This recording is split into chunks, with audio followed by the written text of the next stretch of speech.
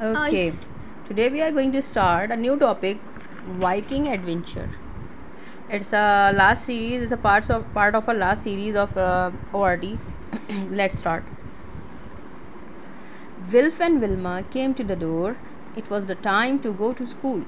Kipper told everyone about his adventure at the teddy bear's picnic, but nobody believed him.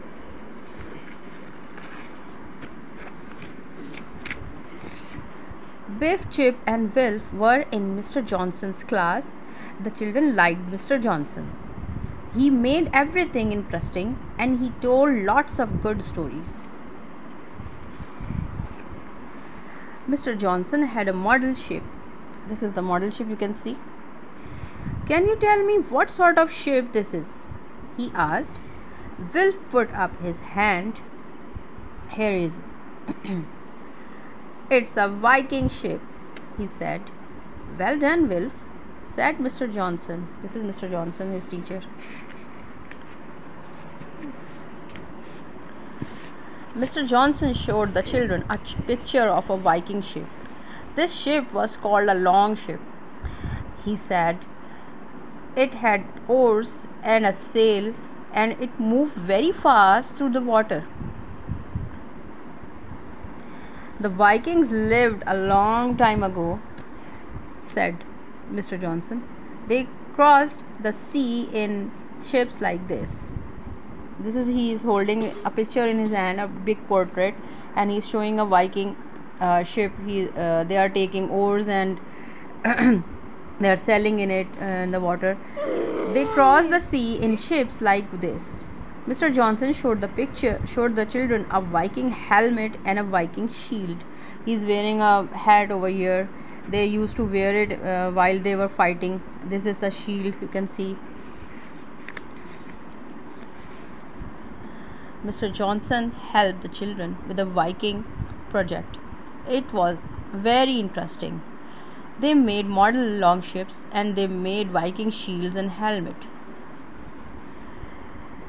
Mr. Johnson took the children into the school hall. They made a big longship. Then they all dressed up as Vikings and pretended to row it. It's hard work being a Viking, said Biff. Look how nicely they are having an activity over here in the hall, and they are actually having a real model, having a Viking ship, ancient Viking ship, so the children can experience the real Viking ship and how they led their lives. The children came home from school. They looked at the magic key. They wanted it to glow because it had not glowed for a long time. Kipper told them about his magic adventure, but still nobody believed him. Kipper was upset, as you can see him. The magic key glowed in the night, he said. It glowed when it was dark. It did. It did. It did. Biff looked at the key. I wonder, she said.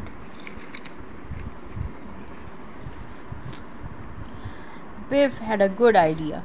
Maybe the key will glow in the dark, he said. She said.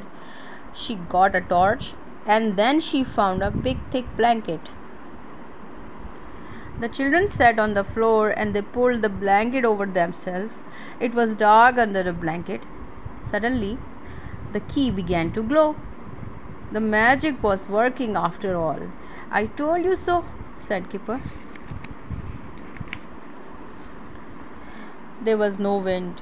The Vikings rowed the long ship across the sea. Every man pulled on the oars.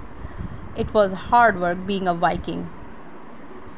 Suddenly, the wind began to blow. Hooray, said the Vikings. Now we can put up the sail. The wind can blow the ship along and we won't have to work so hard. To sail a ship, there must be some winds across the sea, so the sailor could sail their ships or boats along with the flow of winds. Other than it will be hard for them to row, because it's a huge and massive board or ship sometimes, and it's very loaded with people and other stuff, so that it is hard to row the ship without the wind, in the absence of wind. One of the Vikings heard a noise. He went to look. He found the children. "Oh no," said Wilf, "we are on a Viking longship. I don't believe it." The Viking jumped back. He couldn't believe it either. He looked very fierce. "Oh dear," said Kipper. "He doesn't look pleased to see us." The Viking pushed the children to the back of the longship. "Look at all these animals," said Kipper. "I don't like it here. It smells." The wind began to blow harder. The Viking put up the sail. As you can see, the wind blew harder and the ship tossed up and down. The waves splashed over the children. They got cold and wet. Kipper began to feel sick. "It's not much fun on a long ship," he said. Here you can see Kipper is not very happy.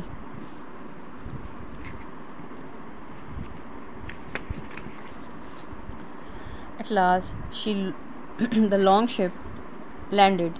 "Hooray!" shouted the Vikings. They jumped into the water and carried boxes and barrels to the shore. The children looked over the side of the long ship. "I hope we don't have to jump in," said Kipper. "It looks cold and wet."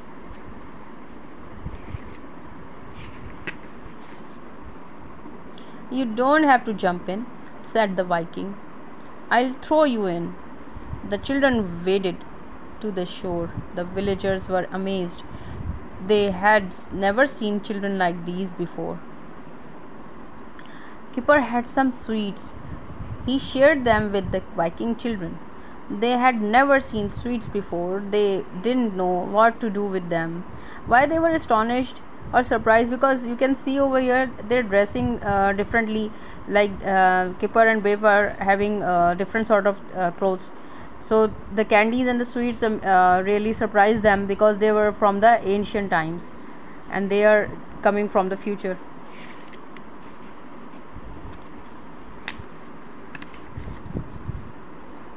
Look how they are making or cooking their meals. The Vikings took the children into a long hall. A fire was burning in the middle of the floor. There was smoke everywhere, obviously. It began to get dark, and soon it was time to have some food. "So this is what Viking eat," said Wolf. As soon as it was dark, a long ship sailed close to the shore. On the long ship were some Viking raiders. They were going to attack the village. You can see over here, this is another ship, and this is the ship, the same ship which the three children came. So this is the ship of strangers, raiders. One of the villagers saw the long ship and ran into the long hall. "Help! Help!" he called. "Raiders are landing."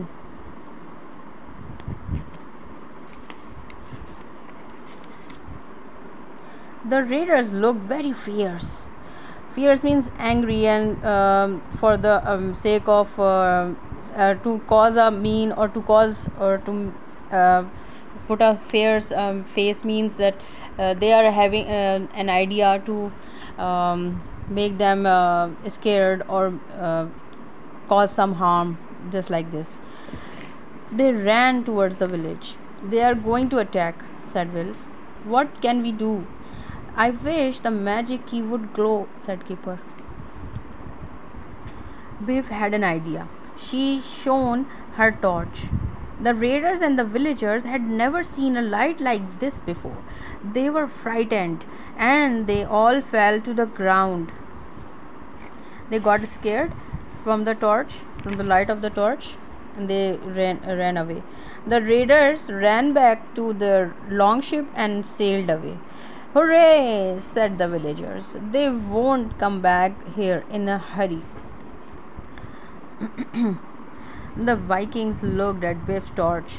This is a magic thing, they said. It frightened us, but it frightened the raiders even more, and it saved our village.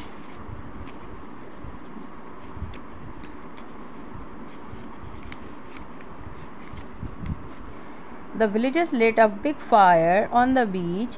They had a party for the children. They gave Biff a shield. Thank you, said Biff. It's beautiful. You can see a shield over here. It's a colorful and a beautiful thing. Okay, and he's having an experience of torch over here. This old fellow. This man is bringing meal for the children and other. Biff wanted to give the torch to the Vikings, but Wilf told her not to. The magic key began to glow. It was time for the adventure to end. Biff showed the Viking shield to Mr. Johnson. It's very good, said Mr. Johnson. But Viking shields didn't look like this. Biff looked at Wilf and smiled. She took the shield to the school, and she showed it within the class, and to the teacher as well. So the teacher was astonished, and he said that it's very good, and the children are taking part in the adventure, and this boat they were discussing the long ship. So this is the end of story, Viking Adventures. Thank you. See you soon.